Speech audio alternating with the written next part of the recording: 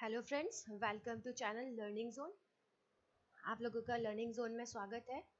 Friends, आज हम लोग रेनेसा एंड रिफॉर्मेशन को करने जा रहे हैं, इस मूवमेंट को, जो कि इंग्लिश लिटरेचर के बहुत ही इंपॉर्टेंट मूवमेंट्स में से एक है और मोस्टली हर इंग्लिश से रिलेटेड हर एग्जाम्स में इसके क्वेश्चंस पूछ लिए जाते हैं।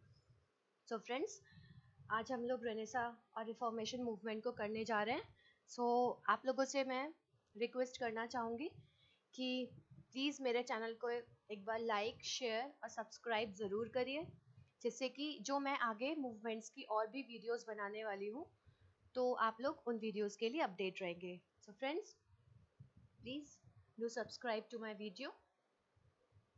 Friends, let's start the Renaissance.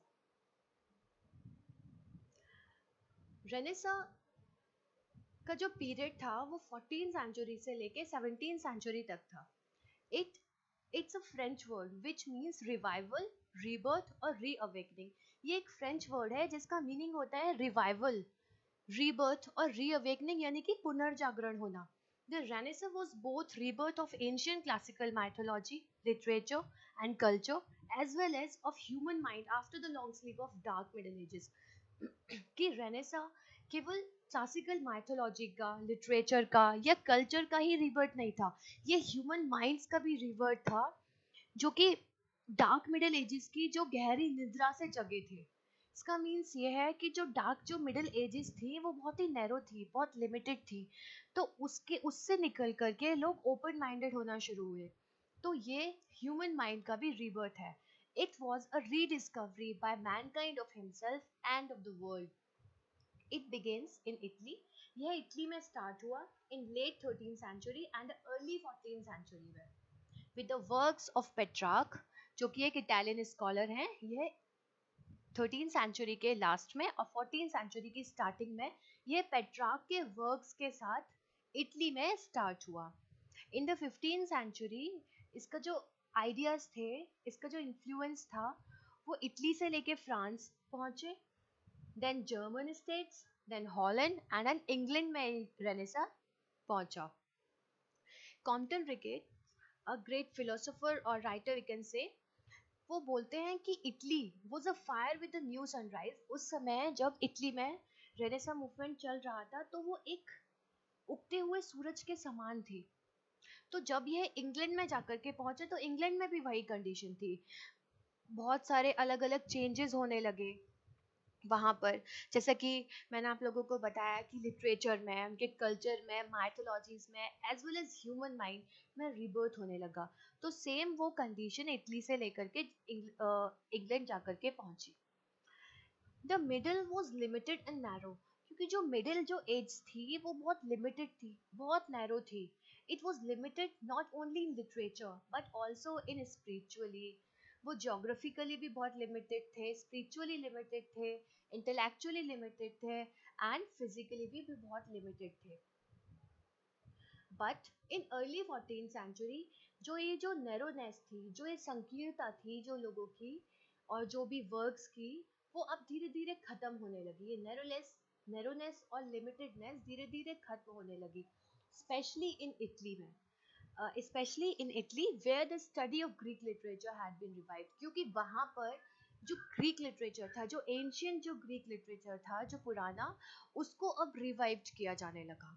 तो उससे क्या हुआ, जो लोगों का जो इंटरेस्ट था उसमें वो बढ़ने लगा, उनके वर्क्स में, उनके लिटरेचर में। Now started to rebuild the medieval culture that time. तो इस टाइम पर मिडिवल कल्चर का रिबिल्ड होने लगा। At the end of Constantinople जो रोमन एम्पायर की कैपिटल थी, उसको भी अंत होने लगा, नष्ट होने लगी वो, और वो 1453 में जाकर के वो नष्ट हुई। तो उसके नष्ट होने से क्या हुआ, जो काउंटलेस जो ग्रीक स्कॉलर्स थे वो इटली की तरफ आने लगे शेल्टर के लिए, और वो अपने साथ जो एंशियंट जो ग्रीक और जो रोमन राइटर्स थे उनके मैन्यूस्क्रिप्ट्स अपने साथ लेकर के आए। और फ्रेंड्स, ऐसा होता भी है कि जब भारी संख्या में लोग एक स्थान से दूसरे स्थान पर जाते हैं तो वो अपने साथ जो उनका खुद का जो कल्चर होता है जहाँ से वो आते हैं, उसको भी अपने साथ लेके आते हैं, अपने कल्चर को, अपने वर्क्स को। तो इसी तरह यहाँ पर भी हुआ। जो ये जो काउंटलेस जो ग्रीक स्कॉलर्स वो इटली की तरफ बढ़े थे, तो वो अपने साथ जो एंशियंट ग्रीक और रोमन राइटर्स की मैन्यूस्क्रिप्ट्स को भी अपने साथ लेकर के आए। तो इससे क्या हुआ, जो इटालियन स्कॉलर्स थे, जो इटली के जो स्कॉलर्स थे उस टाइम पर, उनकी इमेजिनेशन को एकदम बंद कर दिया। उन जो एंशियंट जो ग्रीक रोमन राइटर्स के जो वर्क्स थे, इटालियन स्कॉलर्स की इमेजिनेशन एकदम से स्टॉप हो गई, और वो इस बात को सोचने लगे कि जो एंशियंट जो ग्रीक रोमन कल्चर है वो तो बहुत मॉडर्न था हमारे खुद के कल्चर से। तो उन्हें ये लगा कि क्यों ना हमें इस कल्चर को ही रिकंस्ट्रक्ट करना चाहिए। उनके आइडियल के अकॉर्डिंग वो ये सोचने लगे कि हमें ग्रीक जो रोमन जो कल्चर है एंशियंट, उसको रिकंस्ट्रक्ट करना चाहिए। And with the invention of the printing press, जो कि 1445 में हुआ था, प्रिंटिंग प्रेस का इन्वेंशन, उससे भी बुक्स के पब्लिकेशन में बहुत हेल्प मिली, जो क्लासिकल रेनेसा को लोगों तक लेकर के आई। क्योंकि पुराने टाइम में बुक्स हाथों से लिखी जाती थी, हैंडमेड होती थी, तो उसमें काफ़ी टाइम भी लगता था और वो बहुत कॉस्टली भी होती थी। तो प्रिंटिंग प्रेस के पब्लिकेशन से उनकी कॉस्ट थोड़ी डाउन हुई, और जो बुक्स जल्दी जल्दी पब्लिश होने लगी और वो लोगों तक काफ़ी स्पीड से पहुंचने लगी। Renaissance not only brought literary revival in Italy, but also in paintings and sculpture also. तो इटली में जो रेनेसां ने केवल लिटरेचर में ही रिवाइवल नहीं किया, रिबर्थ नहीं हुआ लिटरेचर का, लिटरेचर के साथ साथ पेंटिंग्स स्कल्पचर में भी चेंजेस होने लगे। It gave man a new idea of life and morals. और इन्होंने मैन को एक न्यू आइडिया दिया लाइफ का, मॉरल्स का, जिसका एग्जाम्पल हमें प्रिंस ऑफ मैकियावेली में और कोर्टियर ऑफ कैस्टिग्लियन में भी देखने को मिलता है। ये दोनों बुक्स विगोरस लाइफ और वर्ल्डली सक्सेस को उस टाइम के शो करती है। और on the other hand, revival और rebirth found in geographically and astronomically veg as well. तो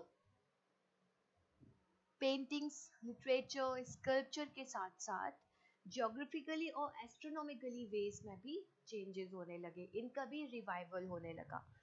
इनमें क्या रिवाइवल हुआ कि जो एस्ट्रोनॉमर्स थे, कॉपरनिकस, गैलीलियो, उन्होंने that the Jupiter's moon revolved around it, कि जुपिटर का जो मून है वो उसके चारों तरफ रिवॉल्व करता है, and the sun was the centre of the universe.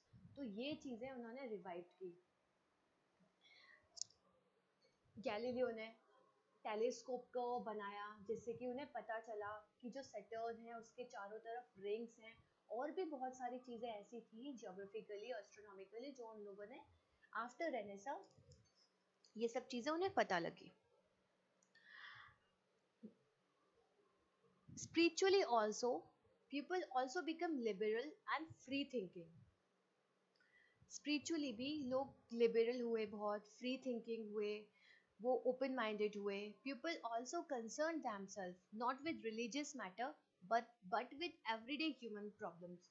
क्योंकि जो पहले एंशियंट टाइम में जो लोग थे वो केवल रिलीजियस मैटर्स के बारे में ही कंसर्न थे, तो वो अब उससे हट करके जो एवरीडे जो ह्यूमन प्रॉब्लम्स हैं उन तक भी आकर के वो पहुंचे, वो उसके बारे में भी सोचने और समझने लगे। Renaissance was a result of to impulses. कह सकते हैं कि जो रेनेसा का जो दो मेन जो कारण है उसके होने के, वो है the inspiration derived from the rebirth of classical learning. कि जो क्लासिकल जो लर्निंग से, जो क्लासिकल जो वर्क्स थे उनको डिराइव्ड और रिवाइव करने पर जो उन्हें इमेजिनेशन मिली, जो इंस्पिरेशन मिली, वह है। And the second one is the steering of men's imagination by the great voyages of discoveries. और जो लोग जो एस्ट्रोनॉमर्स थे, जो जो भूगोलविद थे और जो आर्टिस्ट थे, तो वो अपने वर्क्स के लिए डिस्कवरीज करते थे, और वो डिस्कवरीज के लिए इधर उधर जाते थे, घूमते थे, यात्राएं करते थे। तो उन यात्राओं से उनको जो जो चीजें देखने को मिली, उनसे उनके इमेजिनेशन में फर्क पड़ा। वो नए विचारों को, नई चीजों को अपने वर्क्स में लाने के लिए सोचने लगे। The great works of dramatists like Marlowe and Shakespeare and the poets like Spenser were also inspired by the Renaissance spirit. केवल आर्टिस्ट और पेंटर्स और ये एस्ट्रोनॉमर्स और ये सभी नहीं, even great dramatists like Marlowe and Shakespeare, poets like Spenser were also inspired by the Renaissance spirit. It was a classical drama, ये classical drama ही था which gave English drama its type divisions in scenes and acts and the unities of time, action and place.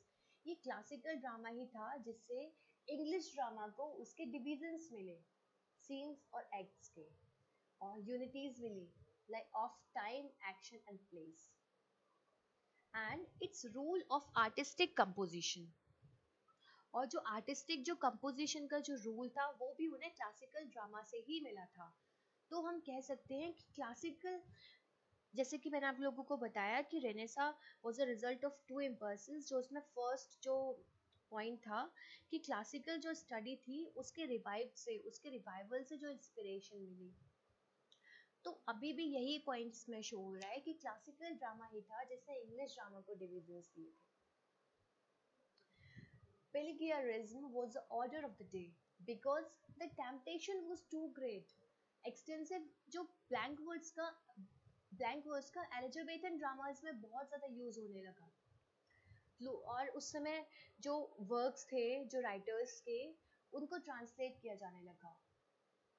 Plutarch's life was translated by Thomas North. Plutarch की जो life है, जो उनका जो work है, वो Thomas north के द्वारा ट्रांसलेट किया गया। मॉन्टेग्न की जो ऐसे था वो फ्लोरियो के द्वारा ट्रांसलेट किया गया। एंड चैपमैन का जो हॉमर था उसको भी ट्रांसलेट किया गया। And the language was enriched with new words and translators learn the art of using words with power and dignity. तो जो ट्रांसलेटर्स की जो कला थी, जो वर्ड्स को यूज करने की, उनमें एनरिचमेंट आया। बहुत नए नए वर्ड्स को उन्होंने उन अपने जो उन्होंने वर्ड्स को किया था उसमें ऐड किया। Translators learn the art of using words with power and dignity. उन्होंने पावर और डिग्निटी के साथ उन वर्ड्स को वर्क्स में यूज करना सीखा, उन शब्दों को उन वर्क्स में यूज करना सीखा, जिससे कि उन वर्क्स को और फ्लोरिश किया जा सके। और ऐसा होता भी है कि जो पुराना, जो उदासीन सा, बहुत नैरो सा, बहुत नीरस सा कोई वर्क है, उसमें अगर हम सुंदर इमेजिनेशन अपनी डाल करके, नए नए वर्ड्स का यूज करके कुछ अपने वर्क को ट्रांसलेट करते हैं, तो वो बहुत इफेक्टिव हो जाता है, वो बहुत इम्प्रेसिव हो जाता है, वो बहुत ही इम्प्रेसिव वे में लोगों के सामने प्रेजेंट होता है और उसमें लोगों का इंटरेस्ट भी बढ़ता है। तो इसी तरह से जो ट्रांसलेटर्स थे उन्होंने इन वर्क्स को ट्रांसलेट किया with the art of using words with power and dignity. Many English scholars, तो अब क्या था कि इटली में ग्रीक स्कॉलर्स तो आ गए अपने शेल्टर के लिए, तो वो अपने साथ जो एंशियंट वर्क्स लेकर के आए थे, अब उनकी स्टडी के लिए इंग्लिश स्कॉलर्स इटली आने लगे।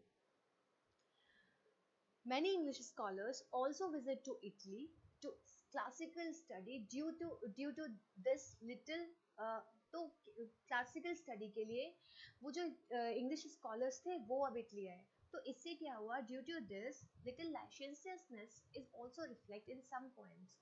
तो जो इटली की जो थोड़ा सा जो लाइसेंसियस मीन्स होता है, उसकी थोड़ी सी जो बुराई होती है, जो थोड़े से नेगेटिव पॉइंट्स है, वो भी उनके वर्क में आ गए। और ये कुछ वर्क्स में देखने को भी मिलता है। मार्लोव्स के हीरो एंड लिएंडर में, शेक्सपियर के वीनस एंड एडोनिस में, द रेप ऑफ ल्यूसिडस में भी ये थोड़ा सा लाइसेंसियसनेस देखने को मिलती है। लेकिन इससे क्या हुआ, जो इटालियन जो वर्क था, जो आर्ट थी वो थोड़ी सी करप्ट थी, मॉरल वेज में वो थोड़ी सी डाउन थी। तो it was rich in sensuousness, लेकिन वो सेंसुअसनेस में बहुत ही स्प्लेंडेड थी, वो बहुत रिच थी, स्प्लेंडेड और सेंसुअसनेस में वो बहुत रिच थी। तो जो इंग्लिश राइटर्स जो इटली आए थे, उन्होंने जो वर्क्स थे जो उनके, लाइक शॉर्ट स्टोरीज और नॉवेल्स थे, इस बुराई होने के बाद भी उनके जो वर्क था उससे उन पर कोई इफेक्ट नहीं डाल पाई वो बुराई इंग्लिश वर्क में। And the ascetic ideal of the Middle Ages was replaced by the new ideal of the enjoyment of life। और जो Middle Ages के, जो ancient time के जो ascetic जो ideal थे, अब वो replace किए जाने लगे with the new ideal of the enjoyment of life। This new ideal found in everywhere in Renaissance literature। Not only enjoyment, केवल enjoyment ही नहीं, बल्कि action was also were admired in these works। Fashion को भी उसमें add किया जाने लगा, जो कि स्पेंसर की फेरी क्वीन में भी हमें देखने को मिलता है। सम फीचर्स ऑफ रेनेसा। कुछ रेनेसा के जो इंपॉर्टेंट फीचर्स हैं वह है influence of the Italian scholar Petrarch. जैसे कि हमने स्टार्टिंग में ही पढ़ा था कि 14th सेंचुरी में इटली में स्टार्ट हुआ with the work of Petrarch, with the works of Petrarch. तो जो इटालियन स्कॉलर था पेट्रार्क, उनके वर्क्स का बहुत इन्फ्लुएंस था। Who rebirth the interest in the classical thought of Greek and Romans, जिन्होंने ग्रीक रोमन्स का जो एंशियंट जो वर्क था उसमें अपना इंटरेस्ट दिखाया उसके रीबर्थ के लिए, और उन्होंने उनको इमिटेट भी किया है, उनके क्लासिकल जो वर्क्स हैं उनको। It began with the rediscovery of Greco-Roman civilization which had been neglected during the Middle Ages। तो इसमें क्या था कि it began with rediscovery, ये रोमन और ग्रीको जो सिविलाइजेशन थी उसकी रीडिस्कवरी से, जब उसको रीडिस्कवर किया गया, उसको दोबारा से खोजा गया उस सिविलाइजेशन को, तो उसके साथ ये स्टार्ट हुई। which had been neglected during the Middle Ages, जो कि मिडिल एजेस में जिनको नेग्लेक्ट किया जा रहा था, उस पर ध्यान नहीं दिया गया था। कमर्शियल रिवॉल्यूशन हुआ इस टाइम पर, ग्रेट अचीवमेंट्स लिटरेचर में, आर्ट में, साइंस में, एस्ट्रोनॉमिकली, ज्योग्राफिकली, पेंटिंग्स, स्कल्पचर, बहुत सारे अचीवमेंट्स प्राप्त हुए हैं। Focused upon the secular society, इसमें सेक्युलर सोसाइटी पर फोकस किया गया है rather than the church and the religious affairs, क्योंकि पुराने टाइम में रिलीजियस अफेयर्स और इन पर ही मेनली फोकस किया जाता था। तो अब इस टाइम पर चर्च और रिलीजियस अफेयर को छोड़ करके, रिलीजियस जो अफेयर्स थे उनको छोड़ करके सेक्युलर सोसाइटी पर फोकस किया जाने लगा, जो डेली लाइफ जो प्रॉब्लम थी उन पर फोकस किया जाने लगा। जो concerned themselves not with a religious matter but with everyday human problems, as I have already told कि इसमें जो राइटर्स थे वो खुद से कंसर्न थे रिलीजियस मैटर को छोड़ करके, जो एवरीडे जो लाइफ थी, जो ह्यूमन प्रॉब्लम्स थी, उनको फोकस करने में, उनको अपने वर्क्स में दिखाने में। These are some Renaissance writers। कुछ राइटर्स के इसमें नेम्स हैं, लेकिन सारे राइटर्स को इसमें मेंशन करना तो इम्पॉसिबल था, तो इसमें कुछ मेन इंपॉर्टेंट राइटर्स को इसमें मेंशन किया गया है। माइल्स कवरडेल, माइल्स कवरडेल ने बाइबल को ट्रांसलेट किया था इस टाइम पर।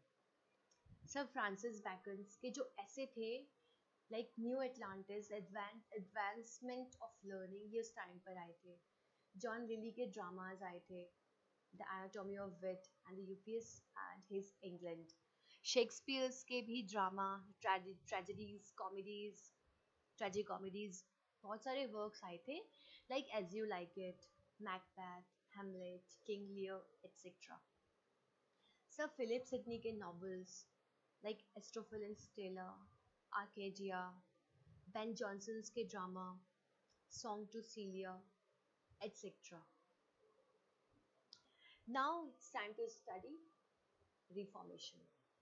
Reformation also called Protestant reformation. इसको हम प्रोटेस्टेंट रिफॉर्मेशन भी कहते हैं। प्रोटेस्टेंट मीन्स जो लोग विद्रोह कर रहे होते हैं, जो लोग विरोध कर रहे होते हैं, उनका रिफॉर्मेशन भी इसे कहा जाता है। द रिलीजियस रिवॉल्यूशन भी इसे कहा जाता है, that took place in the western church in 16th century. ये वेस्टर्न चर्च में स्टार्ट हुआ था 16th सेंचुरी में। Religious revolt against the authority and certain doctrines of the Roman Catholic church. तो ये एक रिलीजियस रिवोल्ट था, किस चीज के अगेंस्ट? जो अथॉरिटी थी और कुछ सर्टेन जो निश्चित कुछ डॉक्ट्रिन्स थे रोमन कैथोलिक चर्च के, उनके बीच में ये रिवोल्ट था। And Protestant for those Christian who were not of the Roman Catholic. और उन लोग, वो लोग इस चीज का प्रोटेस्ट कर रहे थे, विरोध कर रहे थे, जो लोग क्रिश्चियन नहीं थे रोमन कैथोलिक के। इट्स ग्रेटेस्ट लीडर, इनके जो ग्रेट लीडर थे उस रिफॉर्मेशन के, वो थे Martin Luther and John Calvin.